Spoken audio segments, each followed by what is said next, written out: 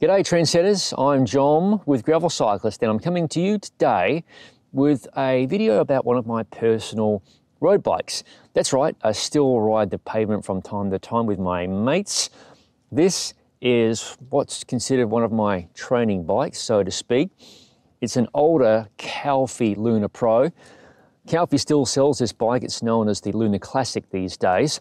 It's handmade in California. In fact, if you check the link in the description below, you can see my factory tour video at Calfee headquarters. This bike is interesting. I'll cover the details shortly because it has quite the mixed drivetrain. There are parts by Campagnolo, FSA, and Shimano. So let's start off with the frame and fork. Beautiful Calfee Luna Pro, clear coated. It's in a lot of use. It's got some battle scars and so on, but this frame's still ticking along, no worries at all. And mated to this bike is an American-made wound-up composites fork, handmade in Utah. Straight blade, gloss over the carbon. In fact, wound up will make anything you desire. I had them produce in the past for me a 1-inch disc brake fork, which is nigh on impossible to find for an old Calfee I used to own, which unfortunately I sold. It was a Calfee crossbike. You can check that out in the link below. It was one of my first bikes into the more gnarlier side of gravel and adventure cycling. Continuing on, pairing the frame and fork together, a multiple color Chris King headset. I absolutely love Chris King headsets. They're bomb-proof, reliable. They come in a ton of colors. You just press them in. In this case, this is a bike that uses a traditional headset, pressed in headset cups. Bearings are so good, let us last forever.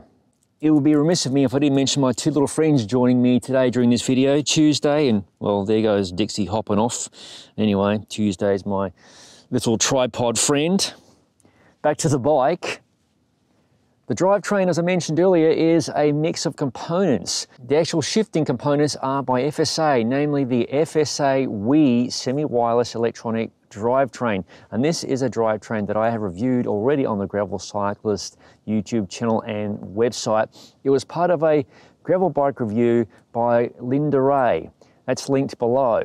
I acquired a pair of rim brake shifters. So this utilizes mechanical brakes, obviously, rim brakes. No disc brakes on this bike whatsoever, but semi-wireless drivetrain. So these are FSA K-Force Wii shifters, and you can see in the video below, assuming you like to watch that, how these work and how they differentiate from other electronic shifting platforms. But long story short, you've got batteries, CR2032 in each of the shifters that communicate wirelessly to the front and rear derailleur. In fact, the new Shimano Ultegra and Dura-Ace drivetrains borrow from this concept of semi-wireless. So the derailleurs, which I'll cover shortly, are linked together by a cable. Another cable links the battery, so they're completely separate from the shifters. So you lose some wiring, which is kind of nice, especially if you'd like to build your bike from scratch. Handlebar on this bike is by sister company to FSA, Vision Tech. This is their Metron Aero handlebar. Now, Aero, you think, why the hell would you want to run that on a bike designed for training? But this was from the review bike I had earlier. I managed to hang on to these components for future use. It's got a swept forward design. It's very comfortable. Handlebars are a personal choice, of course, and it has a compact drop, which I absolutely love, compact drop. It kind of astounds me how I managed to ride deep drop handlebars for so long. The handlebar measures 40 centimeters center to center. I prefer a narrow type handlebar, preferably with no flare. My review of the Linda Ray bike I referred to earlier featured an FSA stem, but unfortunately that was incompatible with this bike's steerer tube. This fork is a 1-inch steerer tube. That's how it used to be, a threadless 1-inch steerer tube. So I had to go back to an old favorite, the Ritchie WCS, which I had to use with a little shim because this stem is 1 1/8 inches, but the clamping mechanism is 31.6 millimeters. And this being an aero top handlebar, all of the cables are run internally, even though it's just a training bike, so to speak. The shifting components, FSA Wii. You don't see that too often. So the front derailleur is the brains of the operation. And again, if you want more details of this drivetrain, check it out, linked in the description below. But this drivetrain could not be run one by if you decided to go down that route. You need the front derailleur. Like I said, it's the brains of the operation. It's how you perform some of the configuration of the system and so on. So the front derailleur works flawlessly. No worries at all once you've got it set up. And the rear derailleur, again, FSA wheel, and it will shift up to a 32-tooth cog. Now, the rear derailleur does not feature a clutch, but somehow we've managed to get through much of our cycling lives up to a couple of years ago without a clutch. The FSA wheel system is very interesting. It's good to see another player on the market. I mentioned this in my review. I felt the FSA wheel system was a little bit unfinished. It was not quite there, but I do sincerely hope the FSA continues developing this drivetrain and perhaps produces a 12-speed variant.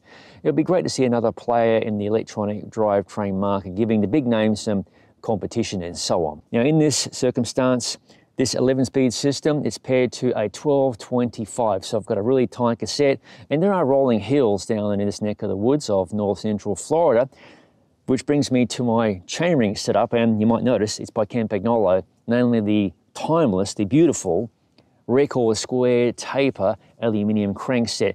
Now, typically these came with a 5339 or a 5242 or a 5239 chainring setup, but I like to run a 50 most of the time with a 39 around these neck of the woods.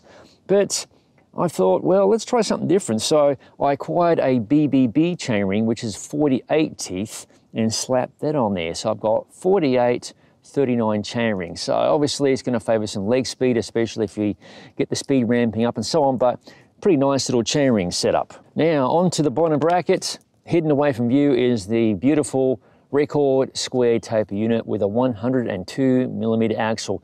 These bottom brackets are absolutely bomb-proof. No worries at all. Granted, you know, they may not be as stiff, so to speak, or the crank for that matter, as some of the bigger axle bottom brackets you see today in 2022 and so on, but for my amount of horsepower being pumped out, no worries at all. And they were good enough for Mario Cipollini back in the late 90s, etc. So they're good enough for most riders, I suspect. Thankfully, Speedplay lives on. Speedplay was purchased by Wahoo, who are very famous for their line of computers. This is the Wahoo Speedplay Zero pedal. So it features a stainless steel axle and of course your classic interface with Speedplay pedals. Most of the action with Speedplays relies on the cleat itself. This is a double-sided pedal, and I've been using the original Speedplay since 1995. I just love that design.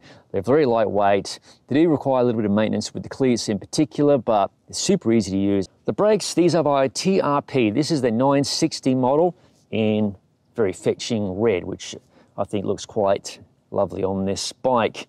They're a dual pivot brake. They work fantastically with these levers, very easy to configure. There's a nice little quick release mechanism to make wheel removal super easy, in a nice barrel adjuster for bringing your rim brakes further or closer away from the rim itself. Plenty of modulation, plenty of power, and so on. C-Post is a Campagnolo record knockoff. Now, when I say knockoff, I would ordinarily use a genuine Campagnolo record C-Post, but before I built this bike like you see in its current configuration, it was built with the original Shimano Dura Ace 17970 Di2, and I did some tricks with the traditionally external battery to have it hanging behind the seat post. So I didn't really want to drill holes into a proper record seat post, so I had a knockoff and drilled a hole or two and ran some wiring inside the frame and had the external battery sitting behind the seat post. But inside that seat post nowadays is an FSA battery for the Wii system. Atop the seat post is a Physique Arione saddle, which once upon a time was my go-to saddle, but there are more and more choices these days, thankfully. Nowadays, my saddle of choice is the Ergon SR Men's Pro. You can check that out in the link below. There's also a ladies version as well. Saddles are a personal choice, obviously, so that may work for me, but it may not work for you, but it's worthwhile checking out regardless. Onto the wheel set, and it's a beautiful hand-built special. These are Stan's No Tube Alpha 340. I don't believe these are made anymore. I had these wheels built many years ago with Dura Ace 9000 series hubs, laced 32 spokes front and rear with DT Revolutions 3 across in the front. DT revolutions on the non-drive side, competitions on the drive side with brass nipples on the drive side, alloy on the non-drive side, and on the front, alloy nipples all round. They're actually quite a light pair of wheels and bomb-proof reliable, and this was one of the first rims to be tubeless compatible, which leads me to the tyres, which are the American Classic Timekeeper, the 700C by 25 model, and I have reviewed this tyre, and you can check that linked in the description below. Fantastic tyre, rolls fast, is very well priced at US $35. What's not to love about that? It's on par or better than many other tubeless tyres on the market for half the price.